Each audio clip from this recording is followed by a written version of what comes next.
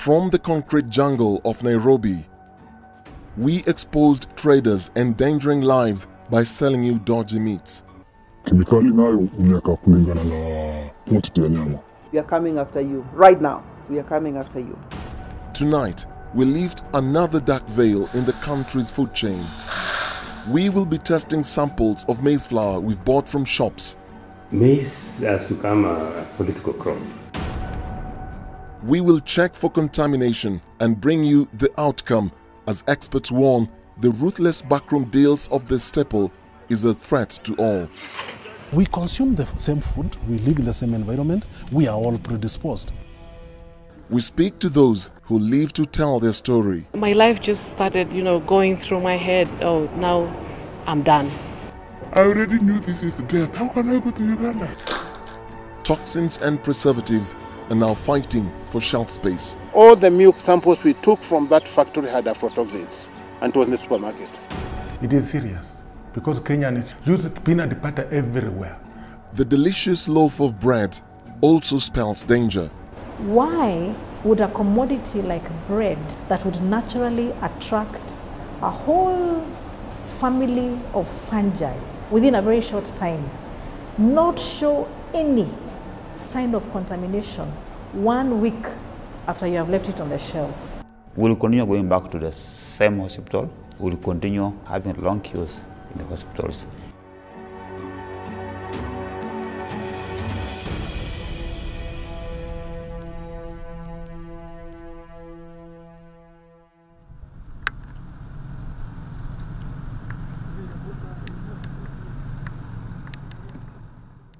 We stand outside this home, waiting for this door to open.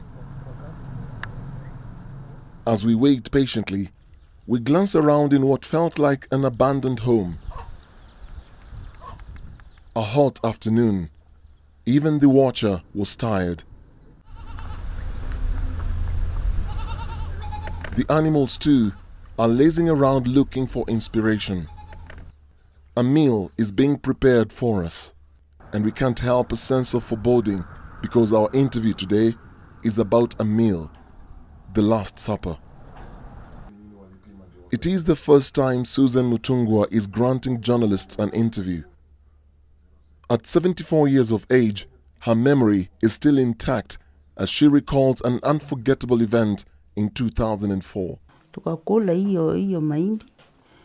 Tujui iko nini sumu. Tukakula. Huyo kijana wangu akakonjeka. Na huyo mzee na huyo mchukuu wangu tukaenda hospitali. Huyo kijana akafariki. Watu wanakuja hapa wanatuchukua, tunaenda yote huko Machakos. Tukapima, tukaambiwa ni sumu. Susan remembers her family eating githeri for lunch that day, made from maize they'd just harvested. She later cooked ugali, greens and vegetables for her family that fateful evening and charted away into the night. Usiku huo baada ya kula ugali, mzee wako pamoja na kijana wako na mjukuu wako walikuwa wanahisi vipi kwenye mwili kabla ya kwenda hospitali? Hiyo mjukuu wangu amepura tumbo kawa hiyo. Ikawa nyekundu. Ikawa nyekundu. Hiyo mjukuu wangu. Hiyo unao mzee ndio alitapika sana. Hata hiyo mtoto mwingine huyo mvulana wangu alikuwa analala huko anatapika lakini amepoa. Na wewe ulikula pia ugali? Nilikula. Susan and her daughter were also hospitalized but later released and placed on prescription drugs. Gikula hiyo mahindi nasikia tumba ikaniuma. Ngara, hapana kutapika. Susan's husband, Wallace Mutungwa, died in hospital in Machakos that night. Doctors said He had ingested a lot of poison. His liver was damaged and all his organs had collapsed. Judah Mutungwa, their son, had just completed Form 4. He died a day after his father at Kola. Jimmy Mulungalu, their grandson who had just joined Standard 1, died a week later at Kenyatta National Hospital. Sasa tukasika hii ya watu. Ngaona sita mingi. Sita ikaniingia. Sasa nini akili ikaluka. Nini ikanishika. Pressure. Ni hivyo tu.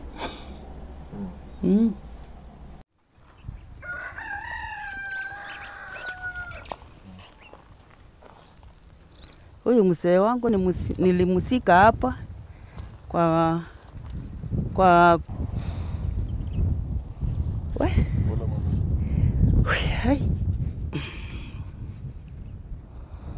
Santi. Although it's been 13 years since the tragedy, she still grieves for her husband.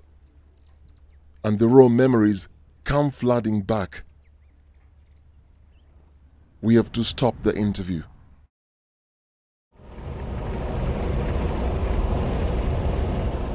Snaking around the hilly side of Eastern under the unforgiving sun are these breathtaking therapeutic views and quiet hills. We head to the next village where another family that has been silent for years is ready to share their story. Ilikuwa mwaka wa 2010, tulipika ugali na mboga, na usiku hiyo mwendo wa saa 9 hivi ndio mume wangu alisikia akiwa katika hali ya kuuma na tumbo. Akapikia jirani mwingine simu, akaja akatukuta sisi sote, mimi, watoto wangu, wazazi wawili, baba na mama, tukiwa wagonjwa. Saa hiyo wakapanga mpango wa kutupeleka hospitali, na sisi hatukuwa tunajijua. They too had eaten their usual meal of ugali and developed similar symptoms to those of Susan and her family. Tulikuwa sisi sote tunaendesha. Yule msichana amezaliwa pamoja na mume wangu, ni yeye alikuwa anatapika sana. Huyo alikuwa katika hali mbaya. Na madaktari waliwaambia shida ilikuwa ni nini? Walikuwa wametuambia tumekula mahindi ambayo iko na Alfotoxin. Mlijua ni ugali mmekula ama? Hatukujua. Tulipotoka hospitali, watu wa agriculture ndio walikuja hapa nyumbani. Wakachukua mahindi wakapeleka, wakaenda wakapima, wakakaa muda wa wiki moja, wakarudi tena, wakatuambia ni mahindi. Kwa radio tunasikia kuna watu. This family didn't know their case was part of a national tragedy. Reports of many more families flooding hospitals in Eastern Province caught the attention of everyone. The government was now calling the military to help control food poisoning in the broader Eastern region. The hospitals also waived their charges for victims of the poison to contain the disaster, which was quickly sweeping Makueni, Kitui, Machakos, Bere and Thika districts. In 2004, the weather was quite wet in those areas of Makueni. Farmers harvested maize, and they were not well kept up. Post-harvest management was not proper. A lot of the maize was stored when they were still wet, and the aflatoxin in those maize was very high.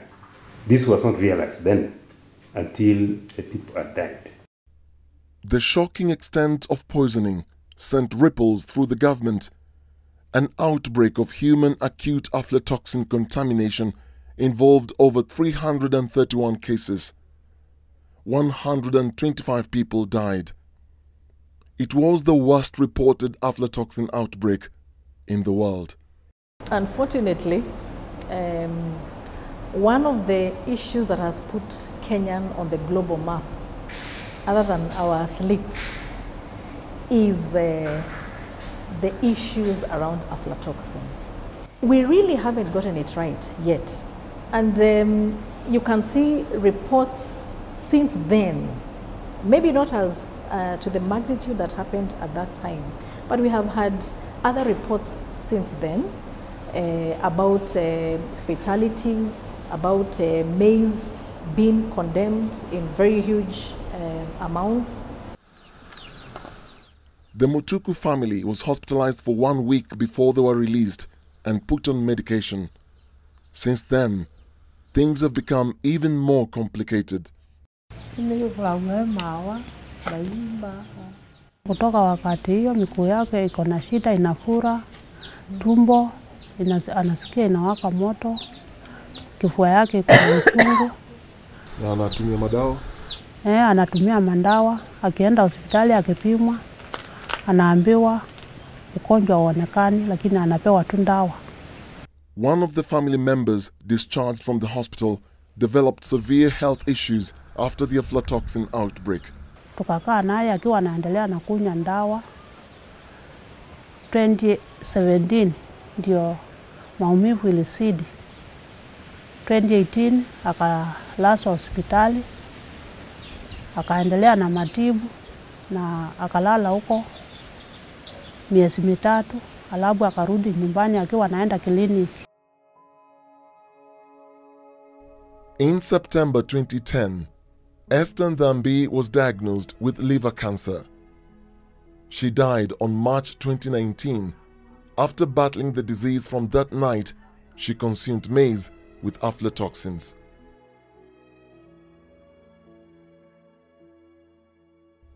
They are worried about who could be next.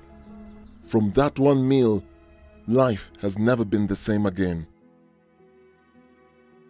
The top leading causes of cancer of the liver in the country are the viral hepatitis, especially hepatitis B, followed by hepatitis C, which is not very common. I think, in fact, aflatoxin should be the second most common cause of cancer of the liver. What does it exactly do in the body, the digestive system? When one takes the aflatoxin, it gets incorporated into the DNA, and then it forms complexes with the DNA, and then you get mutations. And I think it is selectively taken up by the liver, where it affects the liver enzyme systems and gets incorporated into the liver cells to form compounds which cause mutations, and then that leads to development of cancer of the liver. The youngest life that was snuffed out with the aflatoxin contamination during that outbreak was a month-old baby. No one understood why she died, because she wasn't old enough to consume any maize meal.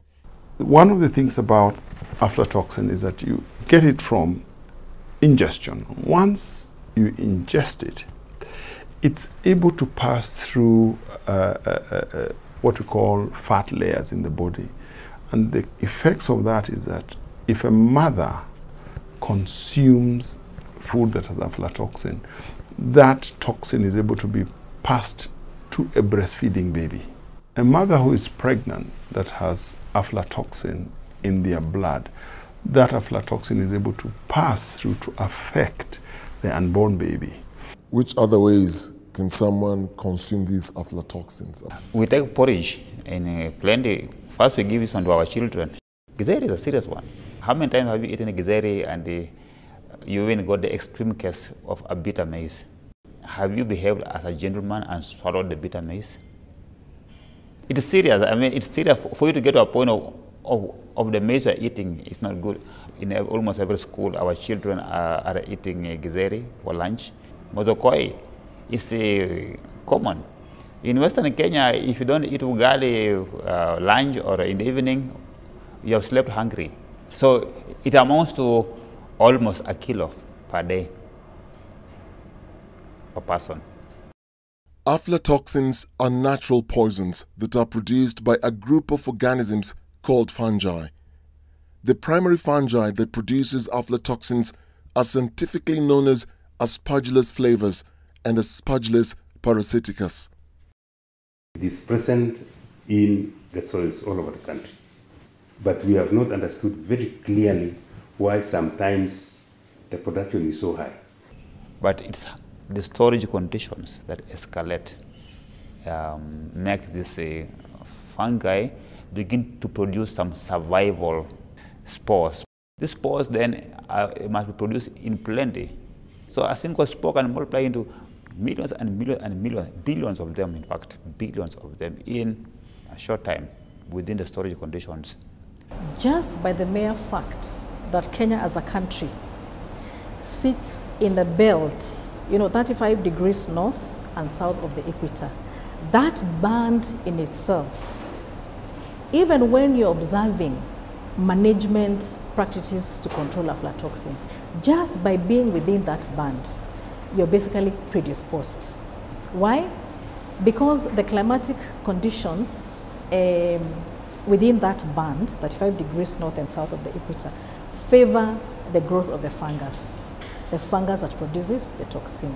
This deadly poison is colorless, tasteless, and odorless. It's a cancer-causing toxin. There are several mycotoxins produced by fungi. And aflatoxin is the deadly one. It is the carcinogen, which attacks the body system, especially the liver, the lungs. And that's for the humans, right? That's for the human. What about the animals? From our studies, we have seen very deadly effects on poultry. It might not kill the animal because of their system, but because human beings consume milk, eggs, meat, we are able to consume aflatoxin from those meats. The global impact of the aflatoxins in maize, cereals, and animal feed pushed a worldwide mycotoxin regulation as food inspectors in the US and Europe discovered meat and milk products contained unacceptable levels of this toxin through contaminated livestock feed. But how did they control it? We have very large farms in the United States where you have individual producers that work up into collectives and sell to large corporations. And so for us, one of the things that's really important about our lessons in developing AflaSafe and applying it to crops is to use the market to make sure that consumers are educated about the need to have safe food, that producers are educated about the need to have safe food. In Kenya, this is a struggle. You cannot be able to say that you shall fight it within the Kenyan boundary. And we are exchanging each and every time you have trans-boundary trade going on. We are selling maize to Tanzania, they are selling to us. The Ugandans are selling maize to us, we are selling to them. When one consumes a large amount of this toxin, aflatoxin, if you take like 50 milligrams in a meal per day, you get acute aflatoxicosis, which is a serious disease that might kill somebody in 24 hours or 24 to 48 hours. The maximum aflatoxins level, according to the Kenya Bureau of Standards in maize, is 10 parts per billion. That's like 10 grains in a sack of a billion grains. Anything above 10 is considered to be unfit for human consumption. Look, you're in an environment where you have a proven carcinogen. A proven carcinogen means that poison is confirmed to produce toxins that are cause cancer. You're in that environment. We have diets on a daily basis that we consume that are potentially very predisposed to aflatoxin. Yeah? We have sufficient data in the country that shows the high aflatoxin levels. Yeah? Whether you're talking about maize, whether you're talking about peanut, whether you're talking about milk, we have sufficient information.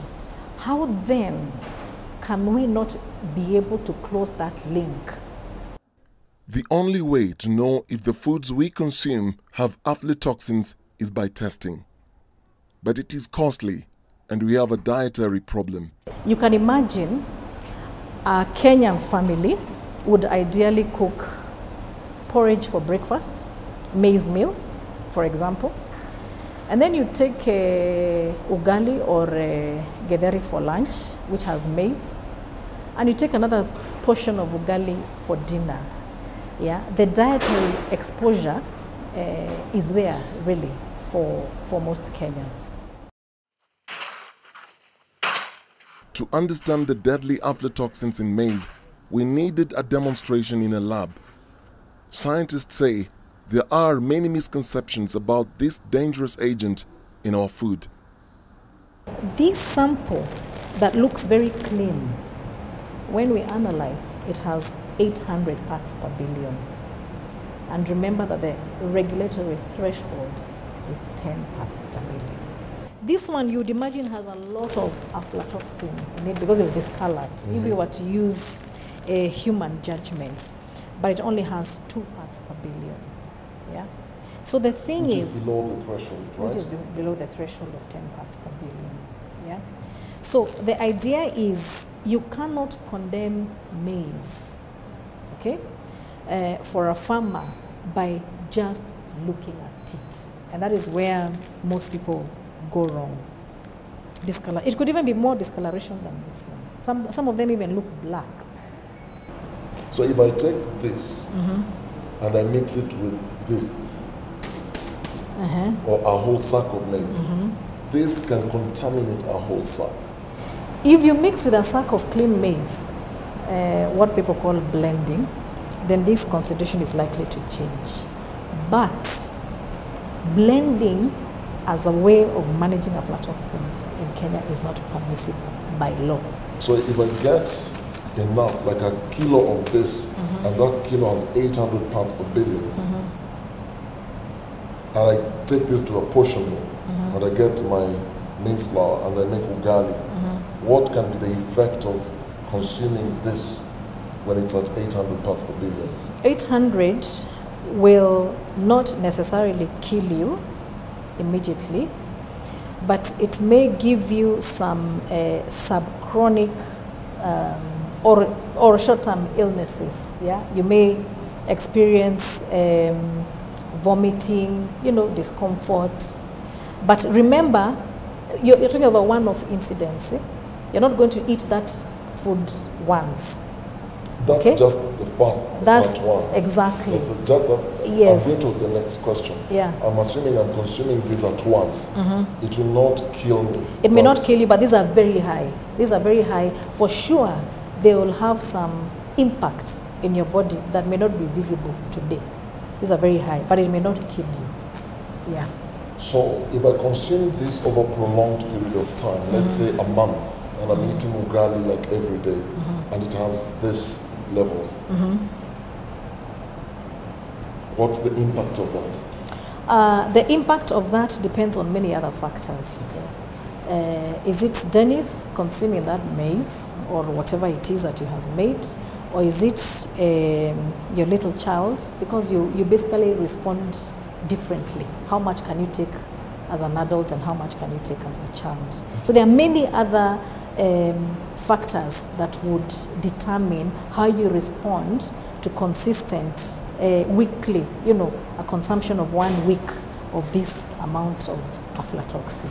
So this for me as a grown-up may not kill me, but for a child it could. It could, but even for you as a grown-up, it is slowly destroying some of the essential organs like the liver. Yeah? So this could so ultimately, obviously, this could potentially lead to liver cancer. Not potentially. Obviously, it will eventually lead to liver cancer. Obviously. Wow. Yeah. You see this? These are maize. Now, one kernel, this one, could potentially have 5 parts per billion of aflatoxin. Okay? This kernel that I've put here. If I pick this other kernel, and it's in the same sample that has come to the lab, could have 10,000 parts per billion. One. Yes. Okay? A kernel. 10,000 parts per billion. 10,000 parts per billion. So what does that mean? If you do not sample properly and you pick maize where the kernel with 5 parts per billion was, and forget to pick the one that had 10,000 parts per billion, you get 2 readings. You're likely to get 2 readings from the same sample. Okay. Which one is correct? For example, in Meru County, which is hard hit by aflatoxin, we have a miller who rejects almost 60% of the maize that is brought by farmers because of aflatoxin levels. You earlier said 90% of this maize goes through the informal markets. Yes. And that's where most Kenyans buy their maize. Yes. How many farmers do this? How many farmers do even know that this is important? Testing? Yes. Hardly. What is the incentive for the farmer other than knowing that what you're consuming can harm you? Yeah? They will test, yes, and then do they throw? Where do they take it to? The highest levels here I'm seeing is the 800 parts per billion. What's the highest that you've tested? The highest that we have tested is 20,000 parts per billion. 20,000 parts? Yes, 20,000 parts per billion. In the previous season, not too long ago, when there was a lot of media coverage on peanut butter that was being confiscated because of 24 parts per billion, we were dealing with samples in the laboratory that had 1,000 parts per billion recently. Yeah? And these are from farmers' fields. In the 2004 and 2005 outbreak, many who lost their lives are said to have consumed maize with aflatoxin levels that ranged from 12,000 parts per billion to 40,000 parts per billion. That is 12,000% and 40,000% above the safe limit. It is so potent that we talk about quantities in parts per billion, micrograms per kilogram. Very small units. Yeah. Very, very small but toxic units. The ripple effect of this poison on humans, livestock and poultry has led to more research over the years, and the findings are disturbing. A 2017 study titled Exposure of Kenyan Population to Aflatoxins in Foods, with particular reference to Nandi and Makueni counties, focused on children younger than 5 years as the proxy. The 2 counties were picked based on their history of human acute aflatoxicosis. A total of 67 and 98 human breast milk samples were collected from Nandi and Makueni respectively. 86.7% and 56.7% of these samples were positive for aflatoxin M1 strain in Makueni and Nandi counties. Apart from consuming homegrown contaminated maize, the other source of these high levels of aflatoxin M1 in breast milk is the consumption of cow milk contaminated with aflatoxin M1. The presence of aflatoxin in cow milk is a result of these animals consuming contaminated feeds. Spoiled maize was used as an animal feed across these 2 counties. What the cows will eat will be aflatoxin B1, which in the body of a cow will be metabolized to aflatoxin M1, and it will be in milk. And what happens if a baby drinks the milk, or anyone just drinks the milk? You are exposing the kid to it's a carcinogenic compound. The baby will be sick. They will have, if it is liver cancer, they will get liver cancer. And if it will damage other organs, it will damage other organs. For lactating mothers have eaten maize which was contaminated by this maize, by this aflatoxin, then the milk that goes into the infant it has the refined source of it, leading to problems of strandedness in children or even death. Aflatoxin is a problem which needs to be tackled like yesterday. 2018 was the second best performing year for the dairy industry in 18 years. More people are consuming milk in the country. The volume of milk bought by the 5 leading processors, that is Brookside, New KCC, Githunguri, Meru and Kinangop, accounted for more than 80% of all the formal milk intake in the country. The informal market is also growing and controls enormous volumes of milk production, therefore causing stiff competition. The quality of raw milk handled by the informal traders is worrying food experts. Look at the milk we take at our supermarkets. Instead of people going for UHT, which is ultra heat treated, bacteria have been killed, they go to the milk ATMs. You know the milk ATMs? You're going to get cheap milk there. If it's raw milk, then you are actually buying a lot of bacteria inside there. And if you don't boil that milk immediately, you are likely to suffer from many other conditions like brucellosis, causes abortions. Are these things that you have tested? Yeah, yes.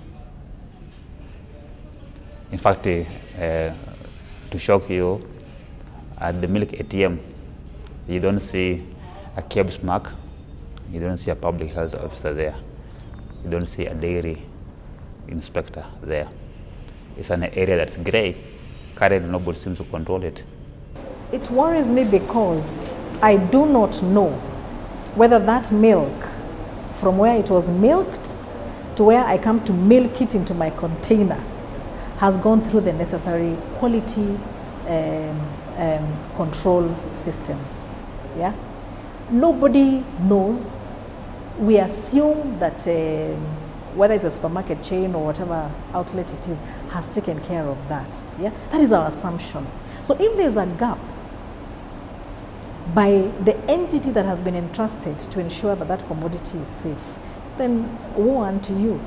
In 2018, the International Livestock Research Institute published a risk assessment report of aflatoxin M1 exposure in low and middle income dairy consumers in Kenya.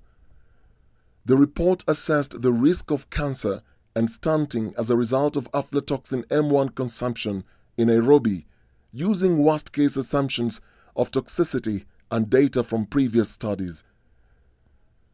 They found that almost all 99.5% of milk was contaminated with aflatoxin M1. Cancer risk caused by aflatoxin M1 was lower among consumers purchasing milk from formal markets than low-income consumers purchasing milk from informal markets. The study further said 2.7% of children could hypothetically be stunted due to aflatoxin M1 exposure from milk. I get worried because by the end of the day, every day I see my children take milk, a glass of milk every day. And I ask myself, who fed this cow? Because by the end of the day, if our animals are feeding on contaminated product, yeah? If by chance we happen to produce milk with maize and other products that are already contaminated, it will also pass to me. All of us are not safe. We have to fight it. Are you scared when you eat your ugali, githeri, or you drink your milk? Personally, I take a lot of tea. And my wife keep on telling me, you know, you take a lot of tea and you guys are telling us about aflatoxin. Then I look at my children are taking the same milk. And all of us every day, Kenyans are very good consumer of milk. And we have a case to be worried. While reporting on contaminated milk, the Departmental Committee on Agriculture, Lands and Natural Resources in the 10th Parliament discovered a startling fact. There's a brand of milk, I don't want to name it, and if somebody, my name is John Mutudo, Honorable John Mutudo, check me out, I'll tell you which factory it was and what it was. We checked it out, there was all the milk samples we took from that factory had aflatoxins, and it was in the supermarket. Because the farmers there are using feeds of maize which has aflatoxins, my brother. Well, it's not rocket science. It's that basic. What did you do when you found out the factory? We reported to them. We reported to the authorities. There is promised action, like the promised this afternoon, blah, blah, blah, blah, blah, blah, blah, blah, blah, blah, blah, blah, blah, blah, blah. Nothing happened to that factory because of powerful political connections. Despite tons of evidence of aflatoxin levels, the findings were ignored. The report was never published. Food experts and medical personnel are now saying that over 60% of diseases we see in hospitals are coming from the foods we grow and eat. Today, the cancer cases are rising at an alarming rate, and children are the most vulnerable. From about 2014, I actually had issues of... I started thinking about why do our patients get sicker for common diseases. Children around the world have very similar illnesses, but for the same illnesses, children in our part of the world tend to be sicker. They get diarrhea, it's more severe. Diarrhea is a common killer, it's the second biggest killer of children in this country and many other countries like ours, particularly in Africa, low-income countries. Things like pneumonia is more severe.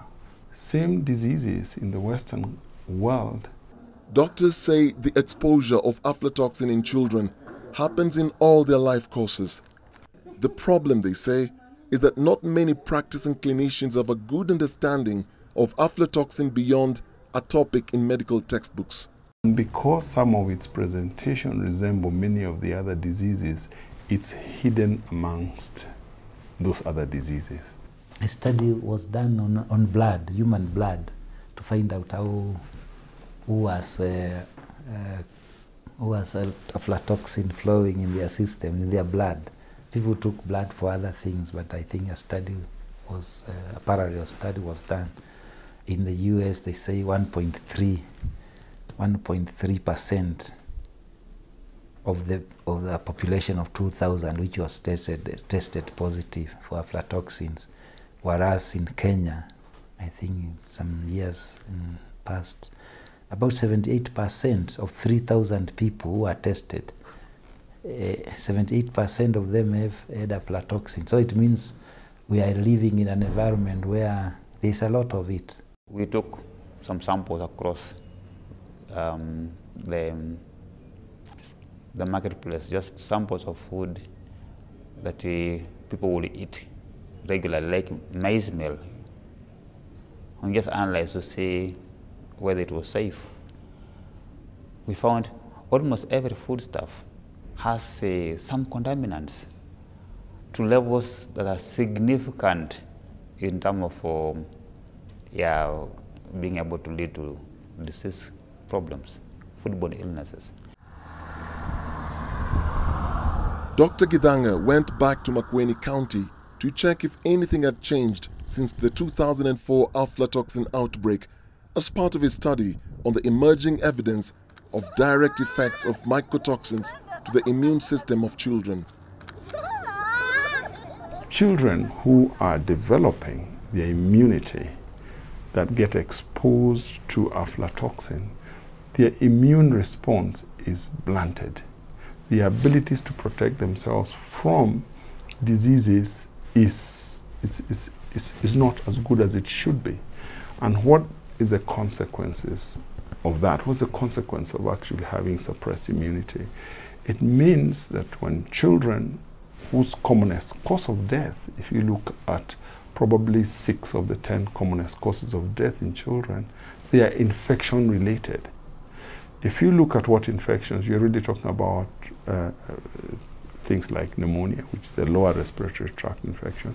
Diarrhea and vomiting are 2 big killers. In our setup, a lot more kids die from those 2 diseases compared to the same diseases in the Western world. The question is there something about their immunity that is not good? In the published study done in 2016 and 2017 that focused on children between 1 and 14 years, Dr. Githanga found some shocking results after random screening of 433 children in the area. all the children have aflatoxin levels. All of them, yes. All of them, 100% had aflatoxin. The differences were in the levels, right? Some had, bulk of them had fairly low levels, but the majority, a few had fairly high levels. But these are kids running around. They're not sick. They're not in the hospital. So what does that mean? Going into the future, that they as are grow up? chronically exposed to aflatoxin. And this particular test that we did actually measures your aflatoxin exposure over 3 months. But if the doses are small doses of a long period, that is a chronic aflatoxicosis, then that is when you develop cancers of the liver, other things that also come. The case of 2004 was acute poisoning, but today the problem is much bigger. Then we have what we call chronic exposure, which in my opinion is where the problem is. And this is where people consume not very high amounts of aflatoxin, but amounts of aflatoxin that are beyond the permissible threshold. Now that is scientific. Beyond the allowable threshold that has been set for safety. And eventually with time, the cumulative effect of these toxins in their body leads to complications like cancer, particularly the liver cancer. The other food commodity is peanuts, or what we call groundnuts. Yeah? Those two are also very common substrates or food commodities that the fungus thrives on. Yeah? When it is thriving on those food commodities, it can also produce the poison. Now, so if your diet is largely a maize-based diet, then you have every reason to worry about contamination and subsequent consumption of food that is contaminated with aflatoxin. The first record of aflatoxin in Kenya was reported in 1960. 16,000 ducklings from white settler farms in Rift Valley province died from aflatoxin-contaminated groundnut feed. The second time was in 1977, when 100 dogs died in Nairobi, Mombasa and Eldoret from industrially processed foods which had been contaminated with aflatoxins. The scare forced dog food companies to put labels of quality assurance on their products. The first recorded acute human aflatoxicosis outbreak was reported in 1981. 12 people died after eating high aflatoxin-contaminated food. In 1984 and 1985, a large number of poultry died after being fed imported contaminated maize. Since then, reported deaths have been registered in Meru North, Maua, Thika, Mutomo, Makindu, Kibwezi and several other places in the country. If you sample at the households storage where we store our maize, the households, still you find that we have our maize contaminated. And in some regions it's worse than other regions of this country. When you go to Nyamakima, which store do you see?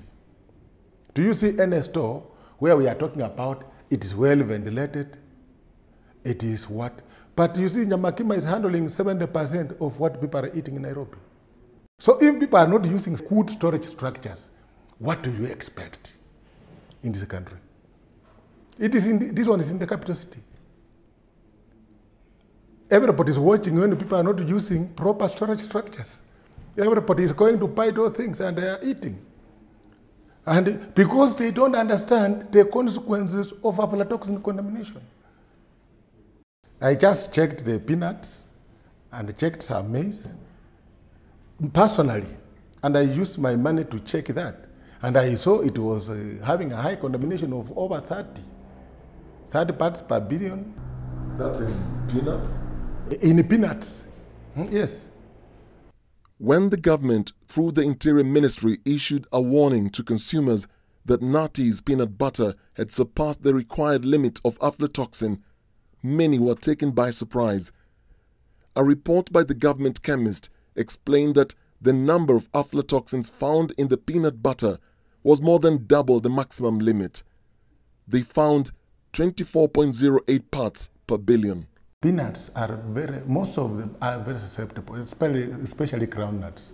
Those are susceptible crops. And unfortunately, they are handled very casually in this country. The procedure even of handling, how they prepare them, how they carry them, where they are stored is a problem. The other notorious practice, especially in the peanut industry, is to sort the peanuts and grind the bad peanuts to have peanut butter. Because, you know, peanut butter as a product, you cannot tell whether it was made from bad peanut or not. Those are not solutions. Rather, they are scapegoats, and they're costly. Because ultimately, you and me consume these products. There is no such thing as entirely safe food, but experts say the problem lies in continuous exposure to anything unsafe in the food chain. The effects may not be felt immediately, but later. To find out how much Kenyans are exposed to aflatoxins, we decided to get samples from the country's staple, maize.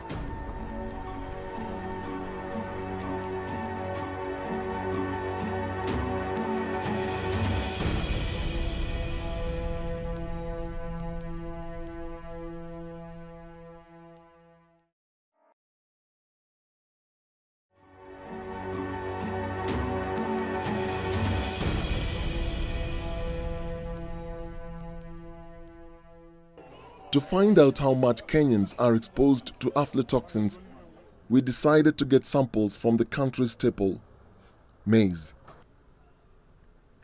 There are over 40 brands of maize and wheat flour in many retail shops and supermarkets across the country.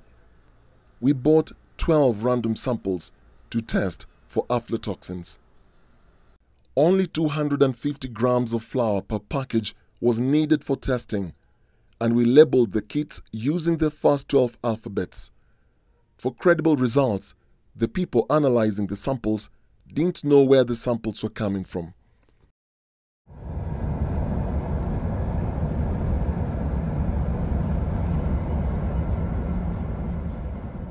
As we waited for the results, we traveled to the Rift Valley, the grain basket of the country. All the experts we interviewed agree that aflatoxin contamination is higher in the villages than in towns. But what brought us here was a study that was conducted at the Moi Teaching and Referral Hospital in Eldoret to determine whether aflatoxin exposure in Kenyan women was associated with increased detection of human papillomavirus HPV leading to cervical cancer. This is a very common virus that infects women during their lifetime, and it is as common as a woman has a chance of getting it. It's 80% in her lifetime. But most of them clear it through their immunity. They are able to fight it, and within 2 years of getting infected, it's gone. But there is a 5% of women who get it and it remains for long and eventually becomes cervical cancer. So we were wondering, why this 5%? What is so unique about these women who end up getting cancer of the cervix? We've been doing research on the causes of cervical cancer in this region, and to try and understand, why is it that common here? Why is it killing more women? Medical records at the hospital that serves the Rift Valley region and adjacent areas show grim statistics of the total number of inpatient and outpatient cancer cases from 2016 to 2018. The total number of cancer cases in 2016 was 1,664. 266 people died that year. In 2017, there were 1,712 cases of cancer. 458 people died. In 2018, that number doubled and cancer cases rose to 2,831. Out of that number, 547 people died. The outpatient cancer cases seen from 2016 to 2018, both new and old, saw a total of 39,218 cancer patients visit the hospital. In 2017, the hospital recorded 11,969 cancer cases. In 2018, that figure rose to 18,605. Why was this research done here? This research about the role that aflatoxin might have in the causation of cancer of the cervix, which is in the reproductive health tract of the women, was done here because that is actually the leading cancer in MTRH. Among the patients that we see here, who eventually get admitted for one reason or the other, cancer of the cervix, which is the female reproductive tract or organ, is the leading cause of admission among the cancers. Since 2016, 2017 and 2018, the inpatient data from the hospital shows the top 3 cancers are cervical, followed by breast and ovarian cancer. The reality of how the wards here have seen the ravages of cancer is too hard to take in. The numbers doesn't begin to describe the pain of what these women have to go through every day and night. This disturbing increase led a team of doctors and researchers to enroll women from September 2015 to October 2016 at the hospital to investigate factors that could contribute to the risk of HPV leading to cervical cancer. This group of researchers picked on it. Apart from the numbers, they were trying to see what else in the environment could be supporting this. And you know, we come from a region near the North Rift, which is the grain basket of the country, with a lot of maize, wheat and all that. And sometimes some of the maize particularly had been found to be affected by aflatoxin. So we wanted to see, could this also be explaining the rise in the cancers in this region? So we wanted to say, could it be associated with the cancer of the cervix as well, as a cofactor, as something that either promotes or does something? We encourage women who came for screening for cervical cancer. One, they have no cancer, they don't have a problem on the cervix, so we would pass for clean bill of health in that aspect. But then we would test them for presence of human papillomavirus from their cervix, and also took blood and tested for presence of aflatoxin to try and correlate whether the presence of aflatoxin encouraged the presence of human papillomavirus. And our findings were rather stunning. We were shocked at our findings. We found out that for women who had detectable aflatoxin in their blood, had high chances of harboring human papillomavirus. And the higher the aflatoxin levels, the higher the chances of detecting the high-risk human papillomavirus that causes cancer of the cervix. So we did not, for sure, go out to find whether it causes cancer, aflatoxin causes cancer. No, our study did not. There's an association. It's an issue of association. And that's how most researchers start.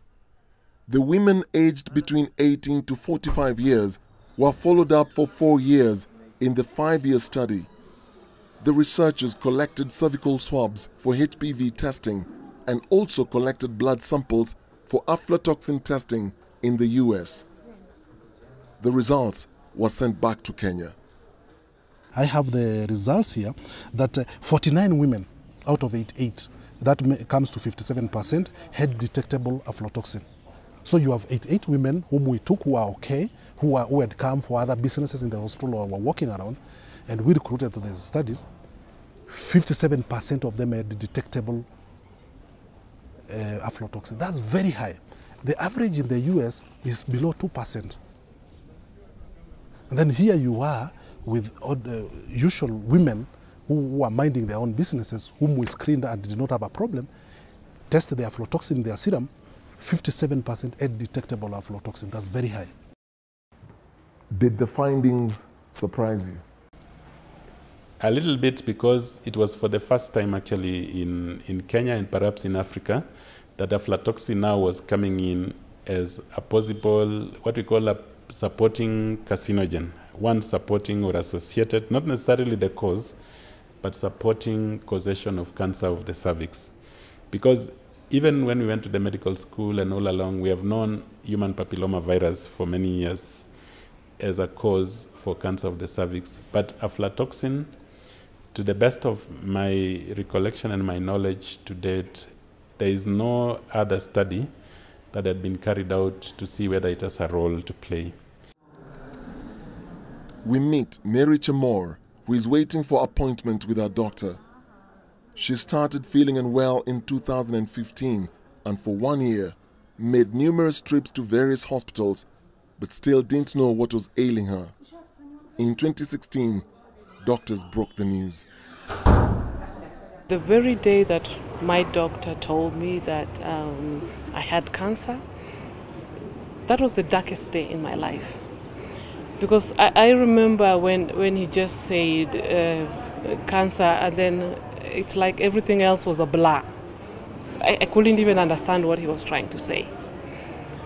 And for me, I was like, now my life just started, going through my head. Oh, now I'm done. If it's cancer, then I'm finished. I remember walking from here to town, and I can't remember how I got home. Mary was screened here at Moi Teaching and Referral Hospital. Fortunately for her, the cancer was at stage 1B. I'm one of the very few blessed and lucky women, cervical cancer patient, that has been able to survive. Just this year, my doctor declared me cancer-free. For other patients, stigma in the village and the fear of what they will have to go through forces them not to disclose to family members what is ailing them. This woman was also diagnosed with cervical cancer. She didn't want to be identified. I came for my first review after 2 weeks. I thought I was okay. Dr. Isura told me, Madam, things are not good here. You still have some cells here. And before that, I had heard stories of some cells, radiology, whatever came on. I had heard of them. So those were stories, but now I'm the one. I just went straight to my son, my mother. I had already pictured how these guys will be crying and screaming because of my death. I already knew this is death. How can I go? She joins Mary as one of those fortunate ones to be declared cancer-free by her doctor as they both attend counseling sessions. We're hitting a red flag that in cervical cancer, the culprit is human papillomavirus. But we found the people who have high-risk human papillomavirus also have high levels of aflatoxin. Why like that? And the ones who don't have high levels don't have. Then the Mexico people, then they went into the cancer itself, found very high levels of aflatoxin in the cervical cancer smears. There must be a relationship. So it's high time researchers and policymakers looked at that and said, what can we do? Unfortunately, in many cases, experts, although we have the knowledge and the information that can help everyone, we are never taken seriously. In this country, people who are taken seriously could be politicians. They will say something and people listen. We have cases in this country where you will see even a maize contamination report being debated by politicians rather than experts. One man tried it, and his journey ended before it could even start.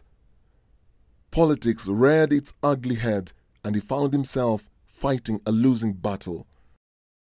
Former KEBS MD Dr. Engineer Sami Kyoko Mangeli, in this video footage that recently went viral, had a warning on the effects of contaminated maize in the country. This maize eventually was consumed by Kenyans. Are you fearful that Kenyans may have consumed maize that contains aflatoxin? I'm more than 100% sure that it affects people, and that within the next 10 to 15 years, we will also have serious cases of cancer based on this maize. But was he right? He was right. And I'm also right today when I say if you now do proper application. He predicted that in 10, 15 years, there will be cancer prevalent in the country because of contamination of aflatoxin. The same way now we are telling Kenyans, let us review that in the next 10, 15 years, we should also be able to bring down the levels of cancer. To some extent, he was right. And especially with the climate change, with the climate warming up, we expect more cases of aflatoxin contamination in our maize because the temperatures are going up. In that shocking statement, while being interviewed by 33 MPs in 2009, Mangeli also said Kenyans had been feeding on contaminated maize since 2008, with the full knowledge of the government.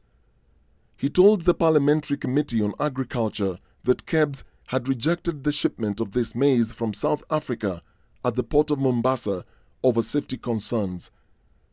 Another consignment from the US also had issues, but it still docked in Mombasa and was ready for offloading. It is not acceptable within the political system or within the societal setup that 13.5% moisture content of maize can be put in the market and be used by people to produce goods.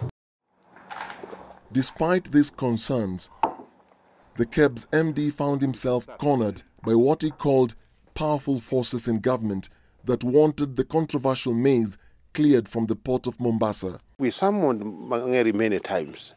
We visited him in the laboratories and interviewed him. So I had invited him to highlight some of the technical issues, particularly to do with the GMO and aflatoxins in the maize that was imported, and the issue of clearance, the age of the grain.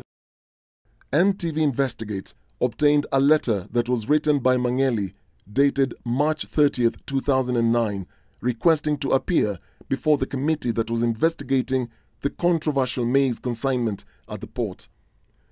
It was the second time he was appearing before the committee to give more details about the consignment. He also cited reasons that had left him traumatized that we can't air because of its sensitivity, but he indicated that he was under extreme pressure psychologically. Before the interview, I had taken through like a counseling session. I reassured him that all will be well in Parliament and he should answer freely and openly. It took me about 14 days to persuade him. We had several lunches with him to try to persuade him. He was dejected. He seemed betrayed by his own country. He seems like his bosses had stabbed him right on behind his back and right to where it matters. They had messed up his businesses, his career. He was a very sad man, basically. What you see in the interview is now his best form that particular time. It took us time. But a human being beyond this point is not advisable, is not acceptable. Actually, it is degrading the dignity of a Kenyan, telling a Kenyan to consume maize beyond the 13.5%. The moisture content Mangeli was referring to was referenced in a letter dated February 3, 2009. He wrote to Professor Gideon Misoi, the Managing Director of the National Cereals and Produce Board, raising the issue about numerous consultations with concerned agencies, foreign and national, regarding the quality of importation and distribution of maize from the United States. In one paragraph he said, and I quote, "From past experiences, maize with moisture contents of more than 13.5% have resulted in the development of molds and produce aflatoxins that have adverse effects to both animals and human beings." The letter was copied to several senior people in government. Still, in another letter of caution on the same day, Mangeli officially wrote to the PS Ministry of Agriculture, raising the same concerns of moisture content of the yellow corn as a feed grain, saying, Considering the above and taking into account the mode of transport is by sea, which can lead to addition of moisture from the sea, the levels of the moisture could be higher by the time it's arriving at the port of entry. He again insisted on compliance with the maize. All the maize that came through one ship that had one of its chambers opened had aflatoxin, dangerous aflatoxin levels. And that maize ended up in our stores and was sold. They were not fit for human consumption. It was an international scandal to have that maize consumed in Kenya. And that's why you're having all these cancer things now. Late Engineer Mangeli repeated it. Did anybody listen to them? No. Mangeli said during the grilling session that the government ignored KEBS and gave the responsibility of testing that maize consignment to KEFIS, which gave the maize a clean bill of health despite not having machines for testing, as this document indicates, and I quote, "Currently, the machines for testing aflatoxins are out of order. Though being repaired, they are using SGS lab subcontracting." Did you ever go to the port of Mombasa, and what did you see with regards to the issues that Kyoko Mangeli had raised? We met people offloading the ships. We stopped the offloading. Normally, a committee parliament will not do that, but we forced the agencies to stop offloading of staff. We did everything humanly possible. Like I'm saying, I thank Speaker Marende because at one time, like that time when they were offloading that toxic maize, he organized for our flights to Mombasa within 30 minutes. Did they stop? They stopped. But immediately you left, did they continue? 2 weeks later, I understand the ship went and then came back anew. People in Kenya have this bad habit. Maize is rejected from Mombasa, then it makes a long U-turn. Deep Seas comes back with new fresh papers. Now it's accepted again. That one we proved. Somebody else, after all this, wait until everything is quiet, the ship comes at night and is offloaded. Through some warehouses there which were leased to a very influential person. This is how bad we are. There's no need of us pretending. Beth Mugo, who was the Minister for Public Health and Sanitation, issued a press statement. The 6,254.53 metric tons of contaminated maize is unfit for human and animal consumption. We are afraid that the maize could already be in circulation. The ministry never gave authority for the contaminated maize to be offloaded. As the battle scattered around several offices, including the Office of the Prime Minister, which was implicated in the maize consignment, and Parliament and the line ministries, there is no record of the maize being destroyed. Who gave instructions for the maize to be offloaded? And when the maize was offloaded, was the maize destroyed? There was another disturbing revelation. The report from the Parliamentary Committee on Agriculture said, and I quote, "All maize imported to Kenya for human consumption or otherwise are 90% GMO. This is against the backdrop that the contract or tender specification was for the importation of GMO-free maize. Out of 8 ships that docked in Mombasa between September 2008 and February 2009, 7 had delivered GMO maize, mostly from India and South Africa." We have Kenyans, I believe, who are dying because they consumed that maize that we imported from South Africa. The amount of maize that we imported those 10 years ago was certainly consumed and finished. So the time when you were trying to debate that on the floor of the House, on the other side, what was happening to Engineer Kyoko Mangeli? He was now being crucified. He was being harassed left, right, center.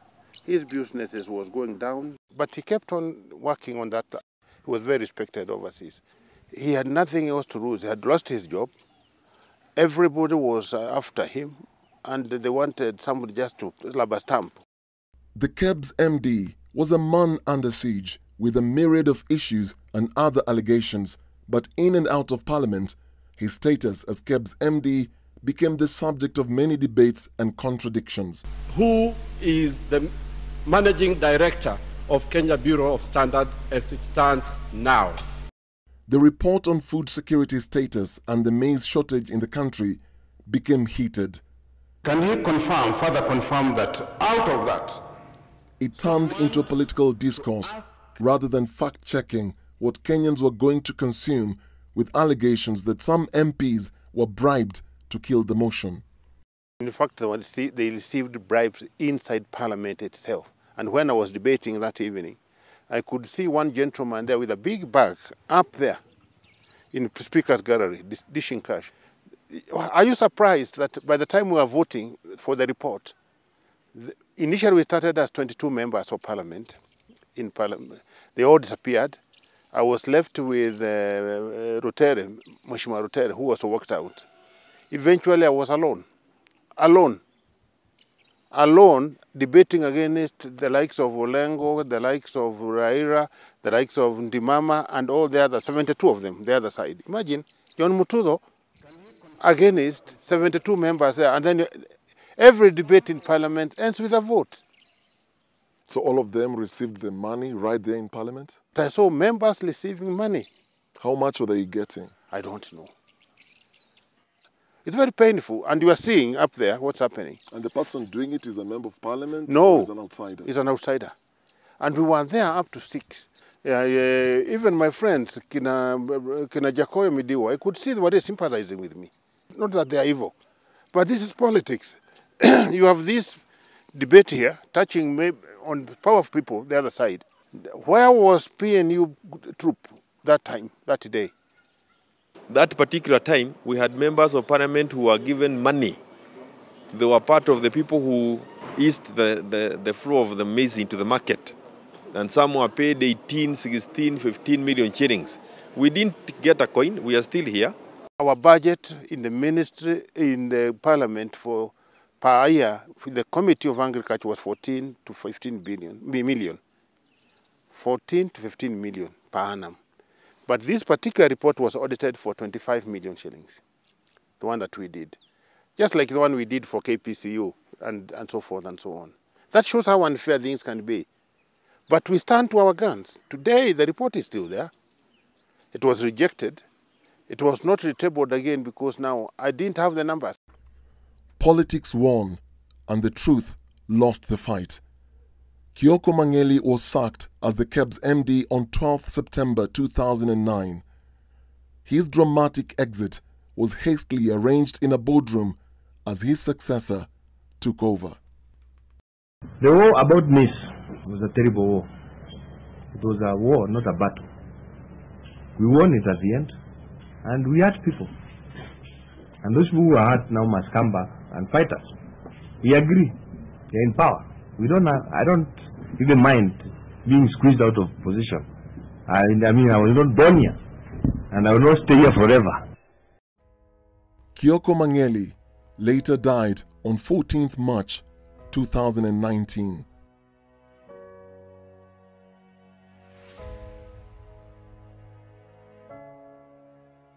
A few months before he died, he developed a condition because of those frustrations.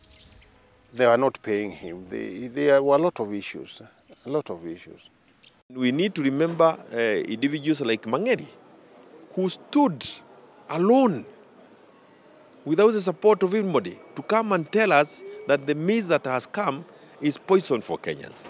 He died thereafter because he was thrown out of office, put at a very severe whatever, until he died of depression.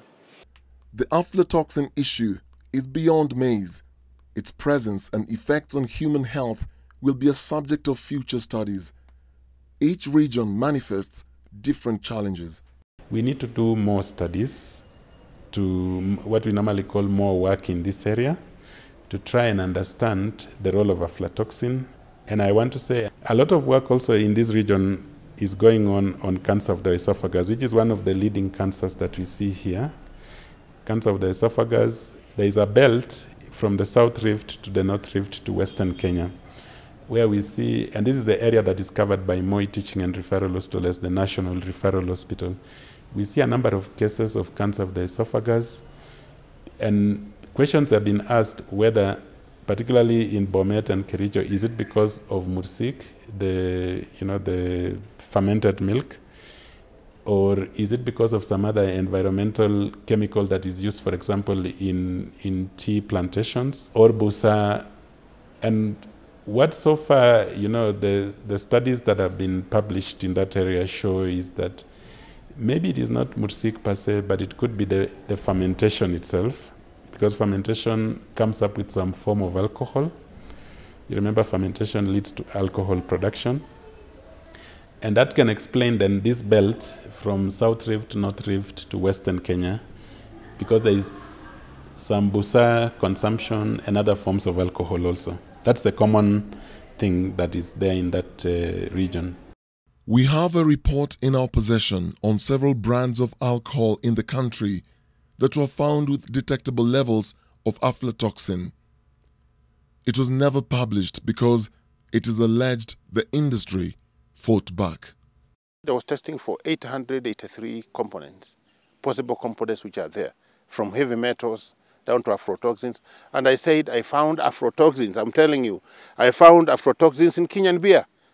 It is that simple. If you doubt it, you go test yourselves. You take that beer, your favorite, check whether there are any aflatoxins. Dr. Mangeri's lab did it. What is the point of us pouring 4 million liters of alcohol, bad alcohol? What's the point of us pouring that when we cannot control aflatoxin milk, aflatoxin beer, aflatoxin sausages? What's the point? Back to the 12 samples we bought in Nairobi for testing aflatoxins. We bought these random brands that Kenyans consume to analyze if there are any detectable levels of aflatoxin. The government chemist tested the 12 samples. We were issued with the certificate of analysis. The 250 grams packages were coded and labeled A to L, respectively, and the lab did not know the origin of the samples. The ELISA method of validation was used by the government chemist to test for the aflatoxins. The current KEBS standards for aflatoxins is 10 parts per billion. Sample A, which was Famila Baby Winning Porridge Mix, had 1.68 parts per billion. Sample B, which was X All-Purpose Wheat Flour, had 0.00. Sample C, which was Jimby Maize Meal, had 16.28 parts per billion. Sample D, which was Tetema Premium Maize Flour, had 5.99. Sample E, which was Dollar Maize Meal, had 1.93 parts per billion. Sample F, which was Ndovu Home Baking Flour, had no aflatoxins. Sample G, which was Hostess Maize Meal, was found with 1.38 parts per billion. Sample H, which was Ajab Home Baking Flour, had 0.00 parts per billion. The sample I, which was Jogoo Maize Meal, was found with 13.87 parts per billion of aflatoxins. Sample J, which was Kifaru Unga wa Ugali, had no aflatoxins. Sample K, which was Hairy Sifted Maize Meal, had 16.19 aflatoxins in parts per billion. The last sample L, which was Dollar Home Baking Flour, had 0.00 aflatoxins. Experts say the reason why the wheat flour readings appear negative is because of various reasons. Among them, the fungus that produce aflatoxins prefer maize as a substrate or food source than wheat, which has a small surface area for colonization. But there are other mycotoxins that are common in wheat. Out of the 12 samples we tested, 3 had high aflatoxin levels above the Kenyan standards, but 7 samples still had detectable levels of aflatoxin, and in 4, none was found. 3 samples out of 12, yes. You see 25% have failed the limits, but others, although they are within limits, they tested positive. In essence, we are saying that 75% of the maize out there is contaminated. But to what level? We are saying that another 25% should actually be not be placed on the shelf. This is a very poor score. Maize is our staple food, and if you are sure of only 25% of it, then there's a problem. Looking at the percentage, I know that I think that is representative of what we have in the markets. Because also as an organization, we do we sample maize and other products for our own consumption, and sometimes you find that the levels are higher than what is recommended. What you're saying is, if we see that maize flour in a packet in a shop or a supermarket or anywhere else, Yeah. if it has small levels of aflatoxin, if they continue storing it badly, the levels can go up. Can go up. Yeah. The levels that we have witnessed sometimes are higher than that by far. The fungus that produces the toxin can continue multiplying. Okay? The toxin is a chemical. Okay? It's very heat stable, by the way, and that is why you cannot tell farmers, cook your maize so that you kill the toxin. It's very stable. While in Eldoret, we also bought dry white maize from a local push mill, which we later milled and took our flour to Nairobi for testing. Many people in the villages use the local push mills, and for many, this is a healthier maize meal. We picked another sample from Makueni after visiting another local push mill where most villagers get their maize and flour. It is affordable and many families buy the maize flour here. We chose Makueni because of its history with battling aflatoxins. We took the samples from the two regions to the government chemist, and the test results showed that the maize flour from the Eldoret push mill had 1.90 parts per billion of aflatoxins. The maize flour from Makueni County had 5.60 parts per billion. The two test results from the Makueni and Eldoret push mills, which represent the informal market, show the aflatoxin levels to be below the 10 parts per billion Kenyan standard. But because there are no quality management systems to monitor the process, it's impossible to get accurate data because no one monitors the source of maize and its quality. For years now, the maize crop has been under full-scale assault by aflatoxins.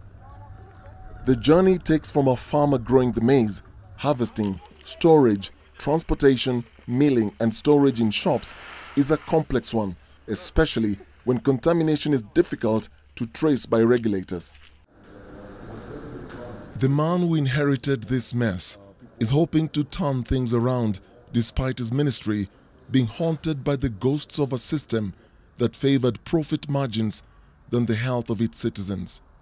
If you look at the losses this country is going through, for example, last year alone, whereby we destroyed 2.3 million bags of maize because of contamination. One is the loss as a country, because assuming they would have only sold their maize for 2,000 Kenya shillings, that means that we destroyed maize worth more than 4.6 billion. For the farmers, there is a glimmer of hope. This center in Machakos is trying to fight aflatoxin by directly engaging farmers and introducing a fungus that will fight aflatoxin during planting seasons. It's called AflaSafe. The amount of money we have set for subsidies this year, we are going to set 20% for aflatoxin. And what we are doing is we are going to team up with those governors, with those county governments that are willing to help their people, so that over time they can see the importance. And I can assure you that this is tested. It is one of the best facilities that we have now had in the country, and is the second in Africa. Nigeria, which is also affected by aflatoxin contamination, was the first country in Africa to come up with this kind of facility. You cannot be able to say that you shall fight it within the Kenyan boundary. And we are exchanging each and every time you have trans-boundary trade going on. We are selling maize to Tanzania, they are selling to us. The Ugandans are selling maize to us, we are selling to them. For consumers, it can sound like a hard nut to crack, but perhaps simple ideas can go a mighty long way. Dietary diversification is one way to manage contamination. Yeah. So I do that. There is a chance that some of the old farming practices and knowledge of the crop stemmed the problem of aflatoxin.